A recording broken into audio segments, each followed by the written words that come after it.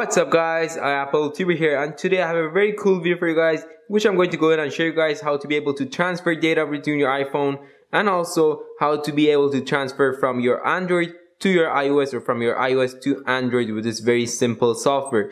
Most importantly guys, it has a lot more options, so it's not just limited to one topic. So it allows you to move data, it allows you to save data, and a lot more, which I'm going to go ahead and show you guys. So let's get started guys. So guys, before proceeding, first thing first, you go ahead and connect your device to your laptop using the lightning cable, which is your charging cable. Now let's get started guys. Alright guys, so once here, as you can see, we're using the iMovie AnyTrans software today. It's the ultimate iPhone manager. So right there guys, as you can see, you have the free download and the offers. You can go ahead and check for yourself.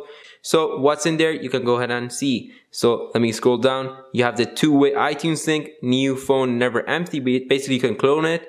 Then you have the iCloud to my cloud, control personal data, and also the new feature which was just added, which was moving data from iOS to Android or Android to iOS, which is a new option with this. Right there, as you can see, one more important thing, it has a 4.8 star, which really does make a factor that this app is really good. So I already have the software right here. Let me go ahead and open it. So as you can see guys, it's right there loading, very nice loading screen. So first thing first, when you open, when your device is connected, as I already showed, you have a lot of options to manage your iOS device. So you have the audio, video, photos, Safari, file system, books, apps, calendar, contact, messages, voicemail, notes, iTunes U, and podcast. We want to do the, for example, let's want to do the calendar. Okay, you click on calendar, then it's going to go ahead and show you guys the calendar, and then it will allow you to be able to transfer it. Basically, let me go ahead back and let me go ahead and show you guys something else. For example, let's go to the apps. You can see there's a lot of apps that I can go ahead and use. Let me go ahead and back. So for example, let's just go to the audio. So right there you have a lot of options. Let me just go to, for example, to the voice memos. So when you go to voice memos, it gives you a lot of options that I can go ahead and transfer to my other device, or I can go ahead and transfer to this device that I already have. Very nice. Let's go back. So the next option guys right there is the backup manager option. So let's go there. It takes a bit of a time, to be honest, because I have a lot of backup on my device. But here it will show a lot of backup on your device that you guys can go ahead and recover if you lost them onto your new phone. So next to that is a very important new feature, which is the iOS mover, which I just talked about. So it says, please connect both your Android and iOS device. I do not own an Android device, but as you can see, the concept of this is that you connect your Android device, you connect your iPhone device. My iPhone is already connected.